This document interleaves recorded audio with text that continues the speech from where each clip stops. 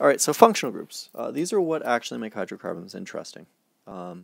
Without functional groups, basically you have exciting things like wax and oil. So really they don't do a whole lot unless you have some sort of functional group on them. Functional groups fall into three basic categories. So we have the three basic categories here. We have carbon-carbon multiple bonds, which really doesn't seem like it should be a functional group, but the extra electrons in the double bonds and triple bonds are good reaction sites, and we'll explore these more later when we're discussing reactions. Carbon bonded to a more electronegative element, typically it's going to be oxygen or nitrogen and sulfur for organic compounds, so compounds that come from living organisms. The attachment of halogens is a little bit more synthetic, so that's mostly from man-made chemistry. And then carbon actually double bonded to oxygen. The reason it has its own category is that these behave differently than carbon bonded to a single oxygen. Again, it's a good site for reactions. Anytime you have lots of electrons in an area in an organic molecule, so either with the double and triple bonds in just carbon-carbons or the carbon double bonded to an oxygen, you've got a good reaction site that are used. Categories 2 and 3 are polar molecules, so more electronegative elements, obviously that's going to be a polar molecule, and then oxygen is a more electronegative element, so there's no surprise that that's also a polar molecule. Now, categories 2 and 3, if we've got polar molecules, we're going to have an increase in intermolecular forces.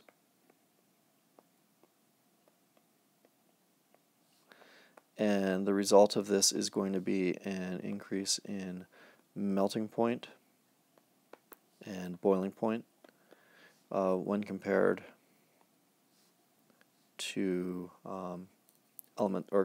compounds of similar size. And the fact that it's compared to compounds with similar size is an important point, because sometimes people overemphasize the strength of things like hydrogen bonds, but lots of London forces can be actually stronger than an individual hydrogen bond. So something like wax, I'm fairly certain has only carbon and hydrogen, and it's saturated, so it won't have any double or triple bonds in it, and that's a solid. When something like methanol, which is much smaller but has a hydrogen bond on the OH, is a liquid at the same temperature. The other fact that I need to get in here, but I've done a poor job of managing my space, is that they have increased melting points and boiling points, and they also have an increased solubility in water. Water is a polar compound, and like dissolves like. So any increase in electronegativity will increase the solubility of that compound in water. So things like methanol or ethanol will dissolve in water. Ethane and methane do not dissolve in water very well. The organic compounds that we're going to look at, or organic families that we're going to look at in the course, are listed here. We'll talk more about those in future classes. The naming of halogenated hydrocarbons we've already gone over. I'll just give you a second to quickly jot down your names for these two and see how you do. So just pause your playback for a moment and see how you do here. So we have chloromethane and 2-chloropentane. The additional halogen names are up above there. So you have chloro, bromo, fluoro, my personal favorite, iodo. Also, please remember that the halogens come first in the name, regardless of alkyl groups or other substituents. Now, aromatic hydrocarbons is almost a separate section. So aromatic hydrocarbons are a very, very special branch of hydrocarbons. So aromatic hydrocarbons are compounds or hydrocarbons that contain benzene. Benzene is really a very special molecule for a number of reasons. Okay, so the two main reasons that they're special is that the bond length is somewhere between an alkane or an alkene. So it's not quite an alkane length, which is a little bit longer than the alkene length. And the reactivity is similar to alkanes. Now, we know that benzene, because of its structure, which is C6H6, it has to have 3 double bonds. So it's strange that its behavior is actually closer to alkanes than it is to alkenes. And the reason that it is, or reacts in such a way, has to do with this sort of circle that you see here. So you see the circle in the middle? Now it's theorized, or it's believed, that the double bonds actually are shared. So the 3 double bonds are shared equally by all 6 carbon atoms.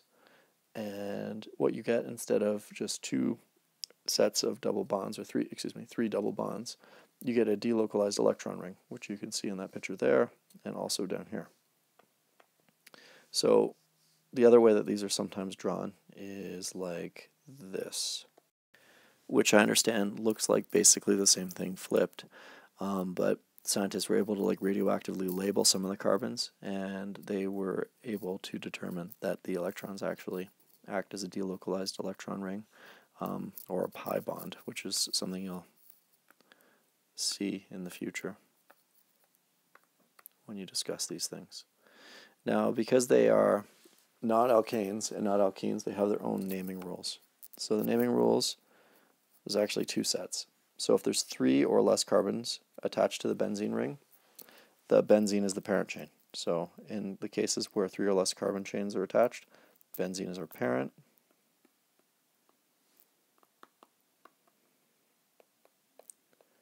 and everything else are branches.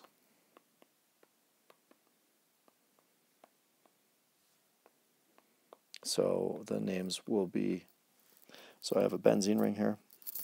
So notice that I don't have the circle drawn in the middle, but anytime you see a 6 carbon ring with 3 double bonds, you've got benzene. So you can write benzene,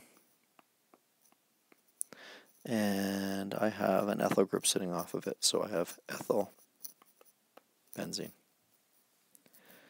In the second example here, again, I've got a 6 carbon ring with 3 double bonds, so I have a benzene. Now my benzene has an ethyl group and a methyl group coming off of it. Now I think this is probably the first time you've seen the skeleton structures. On a skeleton structure, any end or corner represents a carbon. So that's my methyl here, and these 2 carbons here represent the ethyl.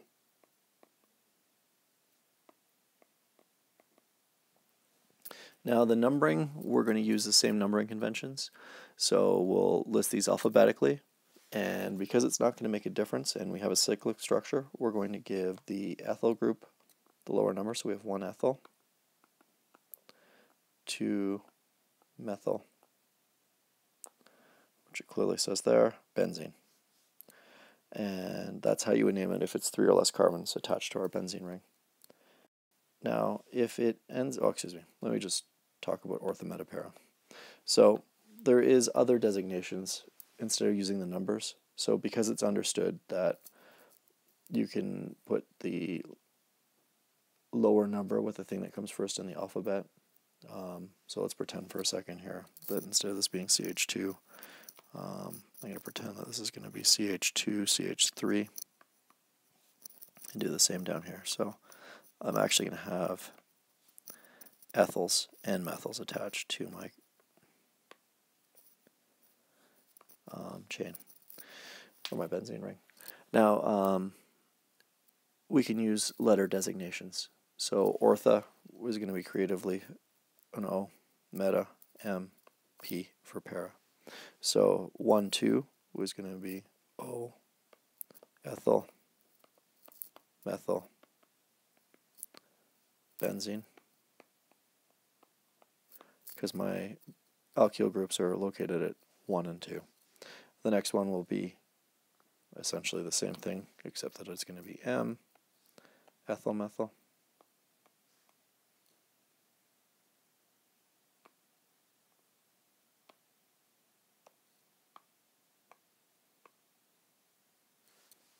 And the last one here is going to be para, so P.